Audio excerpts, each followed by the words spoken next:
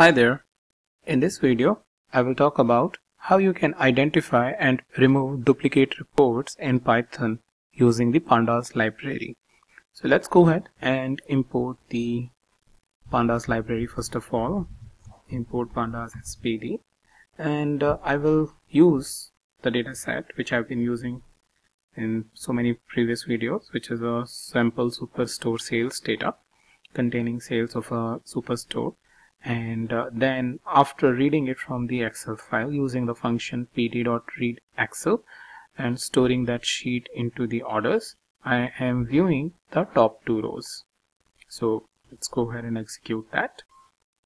Alright, here are my top, but the first two rows, I should really say, first two rows in the data set, because top indicates that top rows by sales or discount. So that's not it is first two rows in the data set.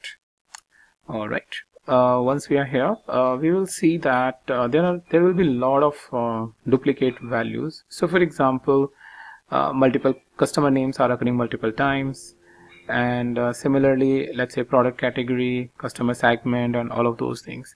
But sometimes these are necessary and you really don't want to remove that because they actually represent the data which should be there in your data set. But let's say, for example, you don't have a requirement where you need the multiple customer names in the data set. You just want to have a unique one, maybe for some research requirement or something. You want to get to know about your data set by looking at the unique customer name, or maybe for some other reasons you just need the unique values for a particular column. So how we can do that, I'll show you in this video, which is pretty straightforward using the methods given in the Pandas library. So the first thing is looking at the entire data set, which is in the object orders, and using the method duplicated. What it will do that wherever it will identify the duplicate row, it will mark it as duplicate and show true or false based on whether it is a duplicate or not. So I'll just go ahead and execute this. And here, as you can see, there are a lot of values which are coming, and it will go until the end. And by default, it will show that all of them are false. That means there is no duplicate row. That means all the contents in these entire cells. So if I just go up a little bit up and show you.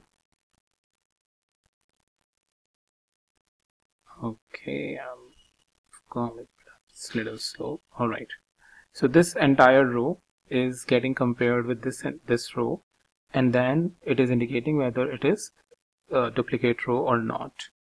All right, so in our case, the good thing is no two rows are duplicated because it is returning false.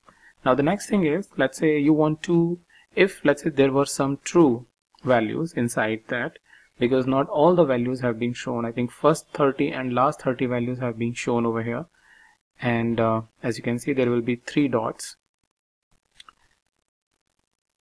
All right, okay, here it is. After 29 you have 3 dots, and so there may be a scenario that you may have a true over here. So let's say if you want to know about that, first thing is getting the count, how many rows are actually duplicated. So for that, again, orders dot duplicated dot sum. Sum basically true here in the back of this program or this text is indicated by 1 and false by 0, and sum will sum all the ones, that means the trues, and give us how many duplicated rows are there. So if I go ahead and execute that, you will see there are no rows which are duplicated. All right. Now let's go a little bit deeper. Let's say, for example, you want to see that in a particular column or a series, how many duplicate values are there. So let's say, for example, orders in customer name, for example, you want to see how many duplicated rows are there. And I'll just use sum. So there are 7604 values which are duplicated because the same customers are giving you the order, or maybe the order is spread across multiple products and multiple products are in multiple lines, and that's why the customer name is coming, and this 7604 is indicating the value that you have number of duplicate customers. If you want to filter this data set where all the customer names are coming, what you can do is copy this entire piece, this previous command, and write orders, and within that paste it. So what it is doing is wherever the true is coming, it will filter out the data set by that. And since it will be so many rows, 7604, so let's see the first two rows. So head and 2. Alright, here we are having the first two rows which are duplicated. So row number 2, 0, 1, 2, so basically the row number 3 and row number 6. These are the rows which are duplicated over here. And if you don't use head, you will get the entire data set. The next thing is that sometimes there is a requirement that, or first of all, the default thing is that first row is not removed, and if the second row is duplicated, it will be removed or filtered here in this case. But there is an argument, so if I press shift tab, you will see that keep first. This is a default argument, that means keep the first row, and if the second row is duplicate, then remove that row. But there is an option, if you go down, keep first, last and false, and by default is first. So probably if you want to use the last row in this data set, you can use keep is equals to last. So in this case, since we are looking at the last row that we want to keep it, you are getting a different set of results. Apart from this, if you want to include all the duplicate rows and no change into the data set, and if I press shift tab, you will see that there is an argument which is false, which means that you want to include all the rows, duplicate rows. Alright, let's move ahead. Let's talk about how you can drop the duplicates. So for example, if I look at the shape of the orders data set, there are 8399 rows and 21 columns. And similarly, if I look at orders.customer name and its shape, you will see that there are 8399 rows as they are indicated in the entire data set. There are 8399 customer names, so there is no null, and all the values are properly populated in that column. And since it is a first only column, so that's why you don't have a value over here after the comma.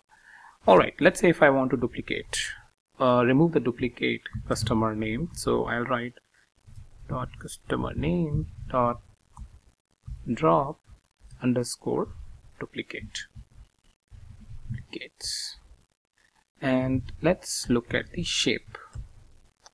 So there are 795 rows which you want, which you are getting are dropped.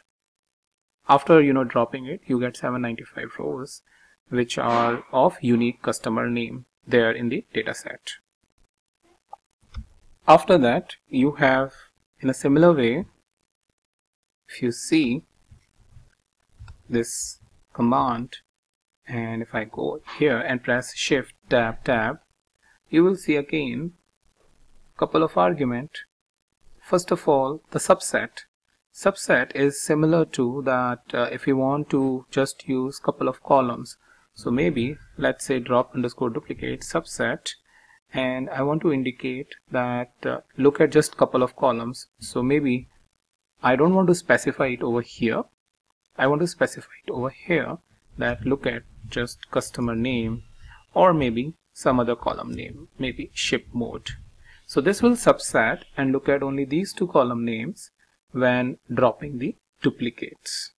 Alright, and if I show you the other parameter, shift tab, the next parameter is keep is equals to first. So as I indicated it earlier, that by default it is first, but if you want, you can use the last. That means drop the last row because you are dropping the duplicates, and if you want, you can drop the first row, or you can use the false one. That means drop all duplicates as it is indicated over here. Alright, and finally you have the parameter which is in place is equals to false. So what it indicates is whenever you are doing this operation, it is not impacting your data set. But if you want that whatever operations you are performing on this series getting impacted on your data set, you need to use in place is equals to true. So whatever changes, drop duplicates or anything else you are doing related to this, like keep first or subset, by indicating in place is equals to true, your final data set or the data set that you are using will be having that changes once you finally view it. So that's about identifying the duplicates and finally dropping it. And this is pretty much all I have for you, and I'll meet you in the new video, the new topic.